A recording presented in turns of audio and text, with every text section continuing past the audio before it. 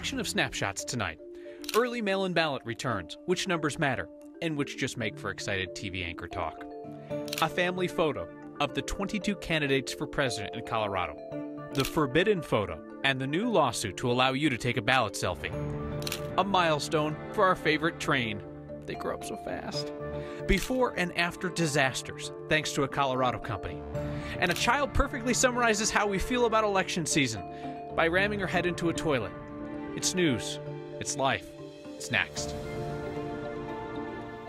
Early mail-in ballot returns are in, and it's tempted to get sucked into the numbers of how many Republicans versus how many Democrats have returned ballots. It's more useful to look at year-over-year trends. Spoiler alert, things look good for Colorado's Democrats this year. Here are the numbers. Turnout is way up from this time in 2014. But of course it is. It's a presidential election year. The real story is that Republicans, who held a huge advantage in early ballots in 2014, are now trailing badly. This time in 2014, Republican returns led Democratic ballot returns 46 to 31%. This year, Democratic returns make up 42% of the total, Republicans 32%. And remember, the early voting expert who joined us last week said it's usually a Republican wave followed by a Democratic comeback. Democratic mail-in ballots coming in strong early in Colorado. They could be in very strong shape. We've been getting a steady stream of your questions about ballots, emails, tweets, Facebook messages. Nice to know that everybody's taking their vote so seriously this year. So we took your questions straight to the top. Colorado Secretary of State Wayne Williams stopped by, talked with our Steve Steger. Here with Secretary of State Wayne Williams in the most glorious studio we've ever been in here, the 9 News mailroom. I mean, this is my first time I've ever been in the 9 News mailroom. This is pretty exciting. Not many people get back here. Let's get right to some questions people have about their ballots. Number one, which of Colorado's 64 counties still hand count election results? So Jackson County is the only one that hand counts all of the results. We do use a hand count to compare to the counting machines in all of the other 63 counties, however, so there's still a little bit of a hand count going on everywhere. Let's talk about stamps.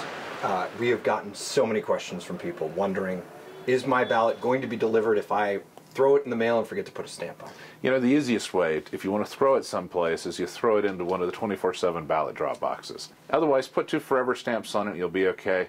We do work with the post office to try and ensure every vote is counted, but you want to be assured your vote is received in a timely manner. You don't want it delayed. How often are those ballot boxes emptied? So ballot boxes are emptied based on need. They have to be emptied for the first week at about every 72 hours.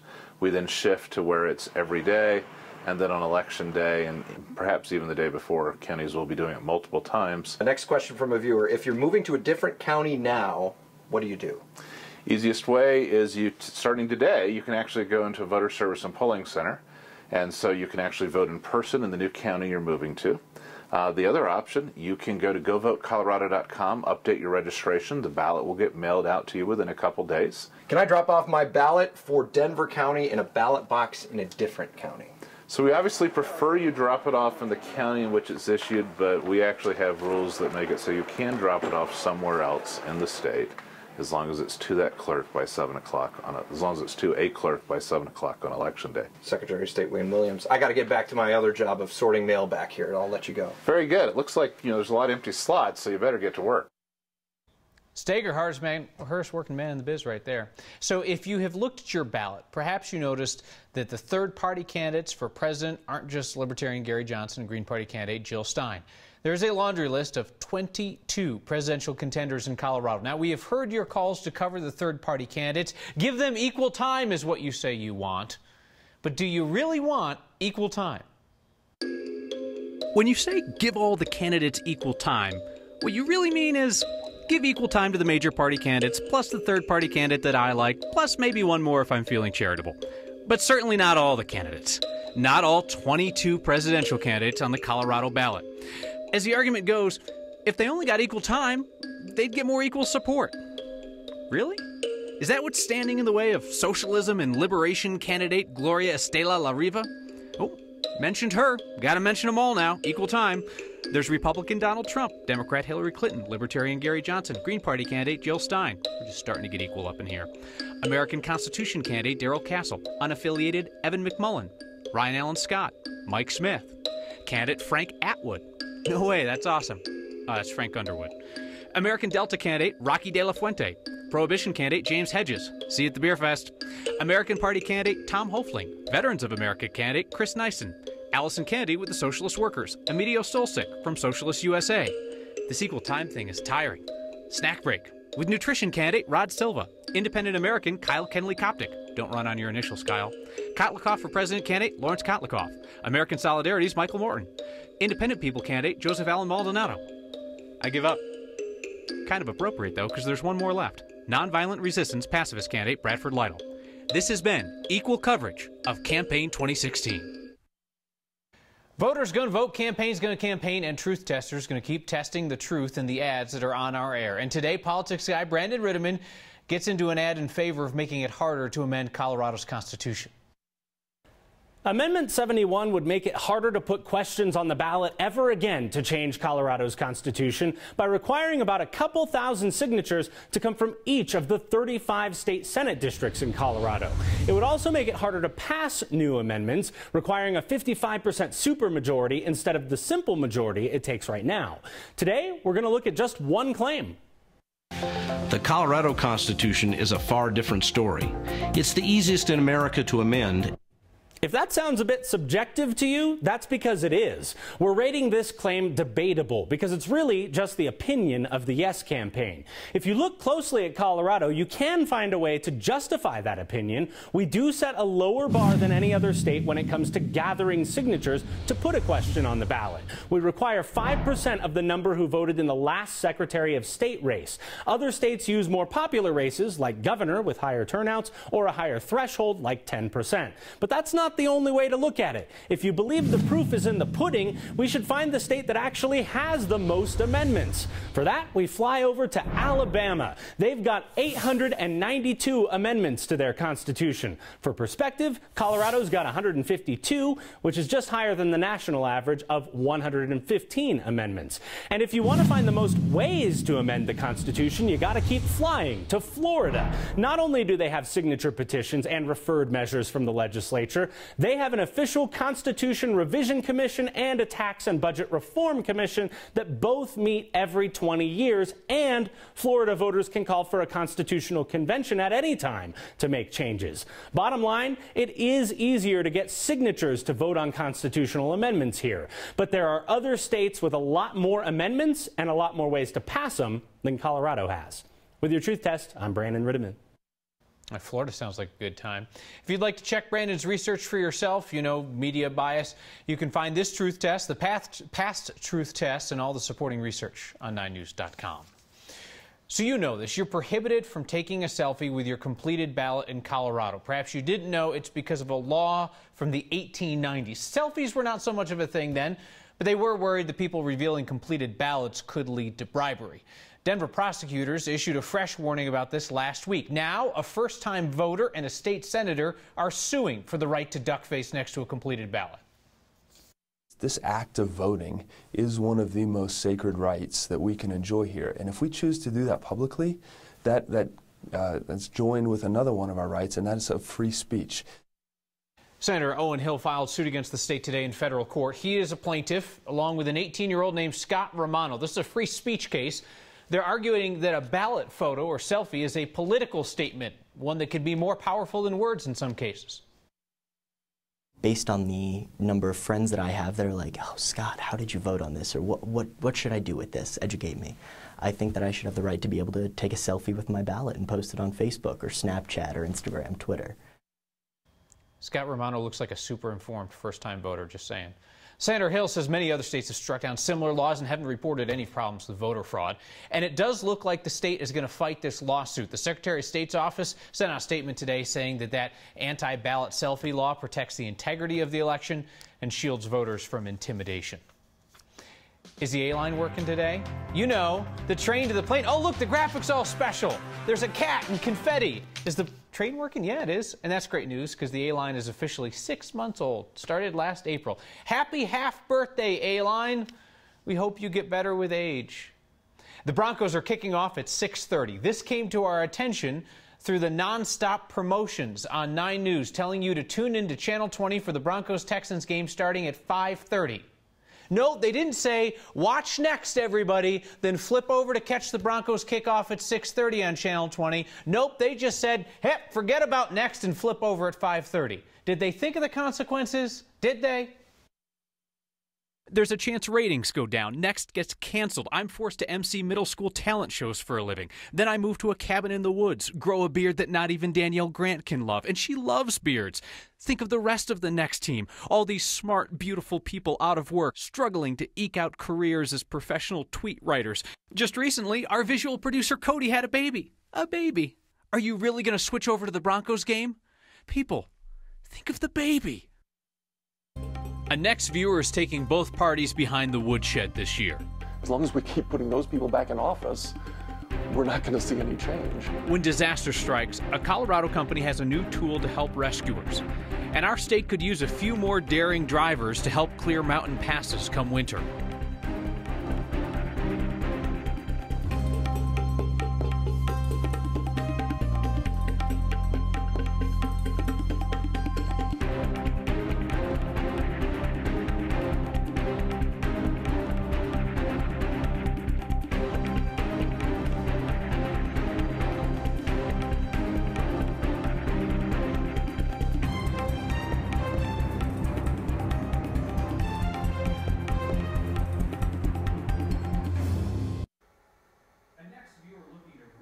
Political discourse in America, wrote an open letter to politicians and CC'd us. You're always welcome to do that, by the way. This viewer's note really struck us, so we asked him to share it with you. It's time to put aside partisan nonsense and get down to the hard work of governing. Members of both parties should be well aware by now that many Americans are desperately angry at the political gamesmanship played on both sides of the aisle and are willing to do almost anything to vent their anger. If nothing changes in the next few years to assuage this anger and show the people our government can indeed produce results, then we are in for an even greater outburst from even more divisive groups in the future.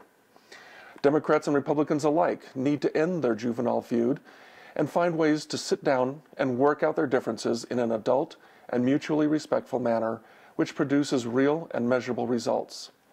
The reality is that not everyone will be completely satisfied with whatever these results may be, but that is only due to the great diversity of needs in our country. I'm old enough to recall a time when even while political opponents were at each other's throats on the floor of the House and Senate, they still found ways to work out strategies which satisfied both parties and progress was made.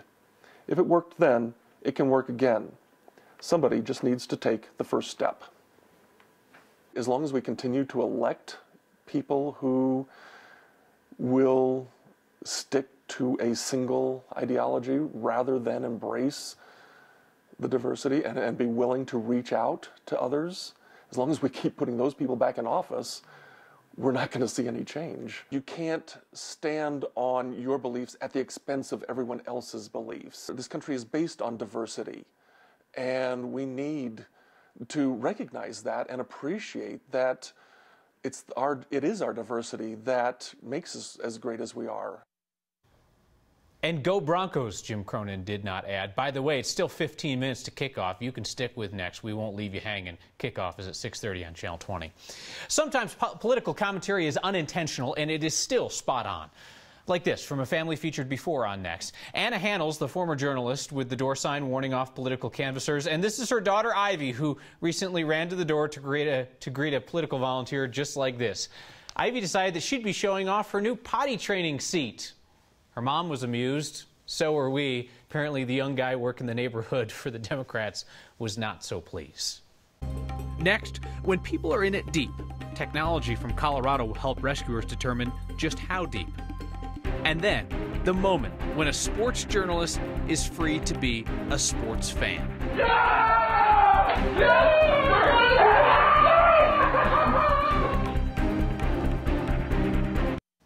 You know, it didn't just start snowing in Colorado after the advent of the modern snowplow. Imagine back in the day. And this is how they did it old school. So cool.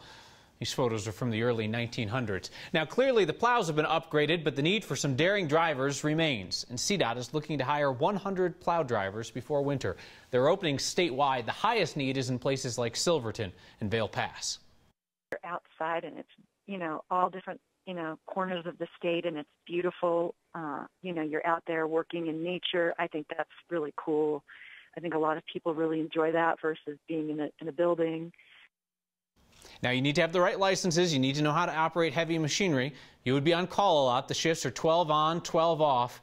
Job pays about $18 an hour. Clearly, it's enticing because CDOT says those job openings are competitive each and every year.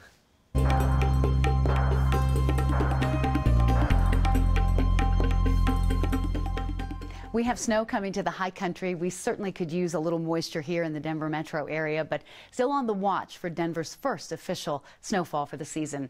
I'm meteorologist Kathy Sabin, and it turned out to be a beautiful fall day. Highs near 80 in October. You're probably wondering, how much longer will this last? Well, at least another week. Temperatures have been trending above average. The average this time of year is 62. We're still close to 70 in downtown Denver this hour. Hopefully an omen of things to come tonight as our Broncos take the field. Fans very excited.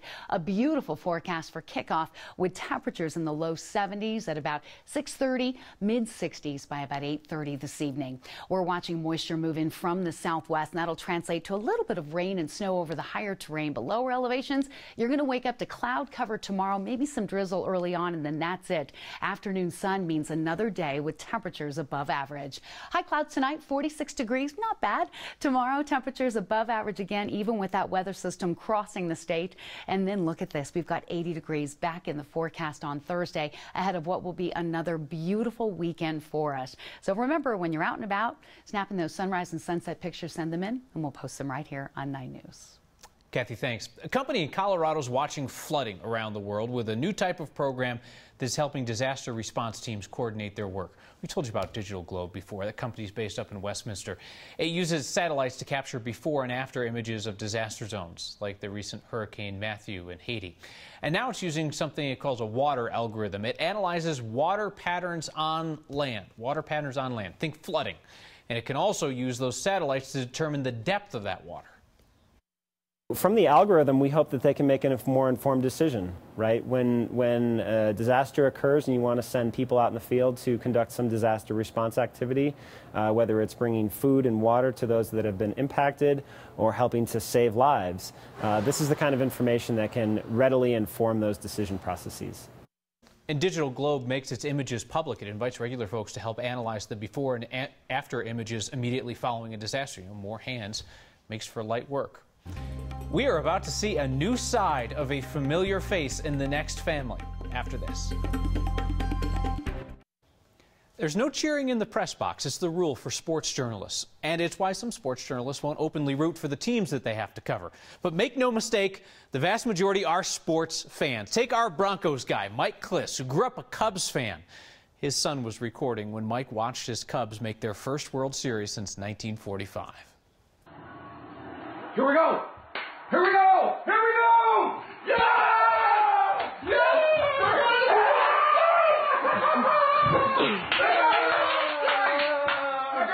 What do you have to say, Dad? Beautiful. Beautiful. Awesome. First time in my lifetime. I'm still living, and the Cubs are in the World Series. That's great stuff. Very, very happy for Kliss. Your feedback now, doubting Thomas via email, not watching the NFL this year, quit supporting them when Kaepernick started his national anthem protest. I don't know, Thomas. Do we want employers cracking down anytime somebody makes a controversial yet thoughtful statement? I would vote no on that one. Diane writes, I'd continue to watch next even if it overlapped with the Broncos game. I wouldn't, Diane. The game starts at 6:30 over on Channel 20. To answer the question from earlier, those hot Broncos kicks, they belong to Steve Stager. He'll be back next time.